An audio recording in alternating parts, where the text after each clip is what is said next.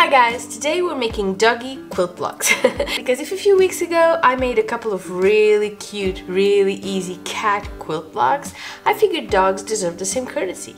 And although I am a very proud crazy cat lady, I also have a couple of dogs in my life that I absolutely love.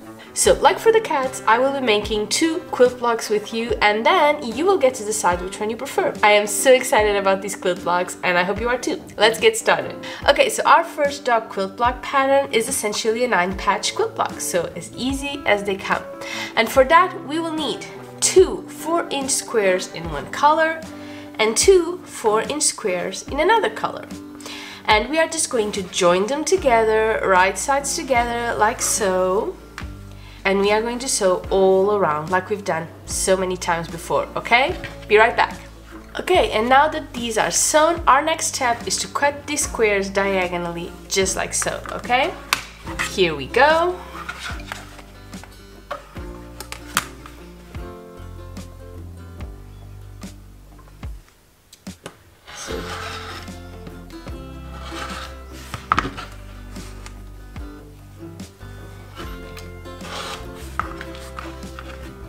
And now we need to press all of these half squares open, just like so.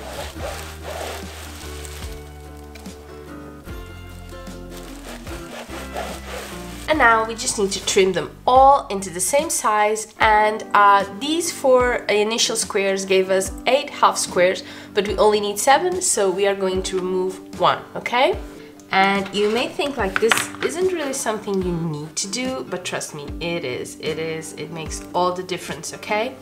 You really want to do this properly so that your block will be neat and clean and absolutely spot on. For our puzzle to be complete, we will need 1 square from each of these 2 fabrics in the same size as the half squares we've created, so 2.5 by 2.5.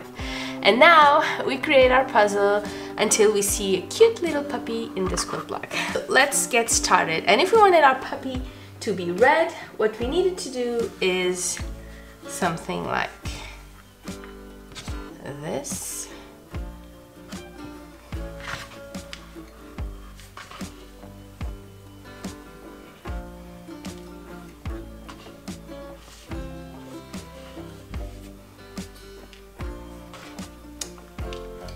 Can you see a puppy?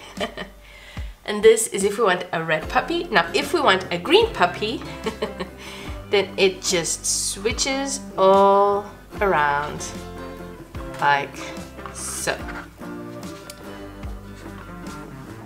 What do you think? Shall we make it green or red? Here we have it, a cute little puppy, a green puppy. All we need is to sew these 9 patches and I will be right back. And you know what comes next? We pressed and now we trim our puppy. Here's our puppy. We like it diagonally. Extra bulk and our puppy will be ready to go.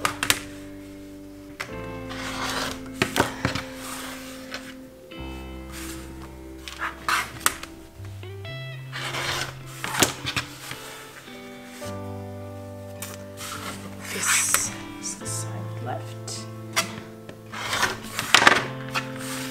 And we're done, guys. 1 cute puppy done in absolutely no time. My favorite kind of quilt block. And so cute, isn't it?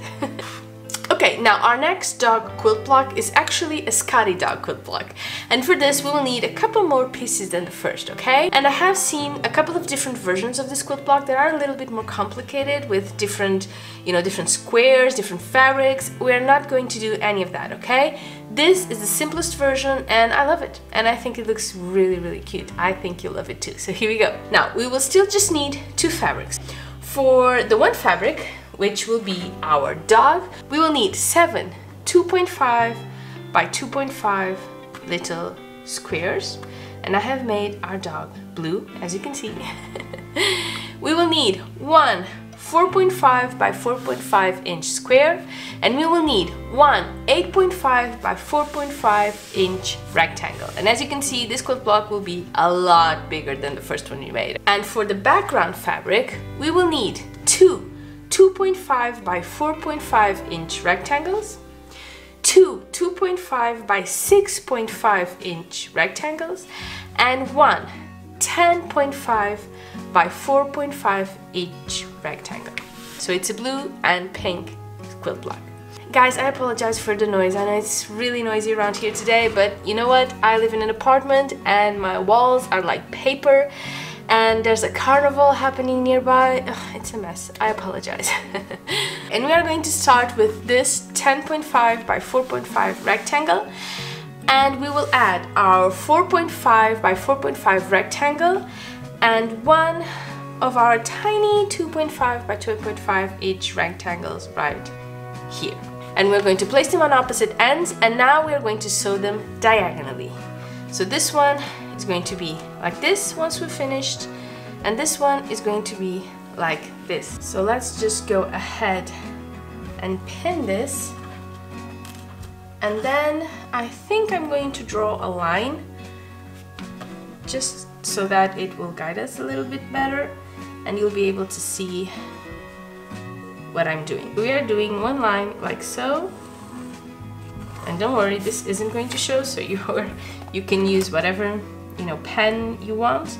And the other one we are going to sew like this. And now I just need to trim all of this off because we don't need the bulk. So it's this and this one right here. Be careful to trim the right side. I have been known to trim the wrong side and it's a mess. Now to this side of our rectangle, we are going to add one 2.5 by 4.5 inch rectangle, so this one, and another one of our 2.5 by 2.5 inch squares that we will also be sewing diagonally because this is what we're looking for. So it's the little face, you see the head of our dog. And now we trim the excess, and this is what we get, okay? So now we're just going to sew these two together, and here we have it. Okay, so now it's time to add the body for our Scotty, which is this rectangle right here. It's tiny little legs, which would be these two squares right here, and a rectangle in between the legs, which is this one right here. Let's sew all of it together. And we have sewn it all into just one piece, and we're almost there, guys. Okay, so now we are going to take one of our longer 2.5 by 6.5 inch rectangles, and we are going to pair it with another of our 2.5 by 2.5 squares. And you know the drill, we're going to pin it and we're going to sew it across like so. Except that now that we've done this, we are just going to add another one of these squares, just like so. And this time we are going to sew it like this, so that we're going to create a sort of V right here, okay? And this will actually be his neck and his chin. See, the neck and a little bit of the chin. So we can go right ahead and sew this onto our body, just like that. Okay guys, so this is what we have so far. And now last but certainly not least, we are going to add our final rectangle and our final square. And again, we're going to sew it diagonally, but this time, this is what we want for his little mouth. See it? Right here. And this is what we have. So we are going to sew this right to this one. And now all there's left for us to do is to sew these two pieces together. So we are going to do it just like this. And you know the drill, guys. Now we will press. Okay guys, final steps. We are trimming any excess. Not a lot of excess because we done everything right. That's a very good sign when there is no excess to trim.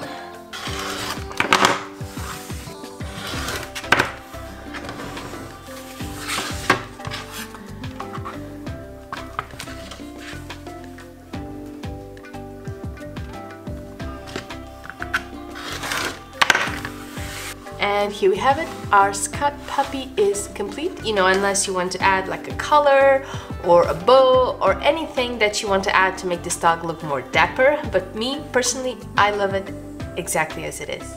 And this is our final result.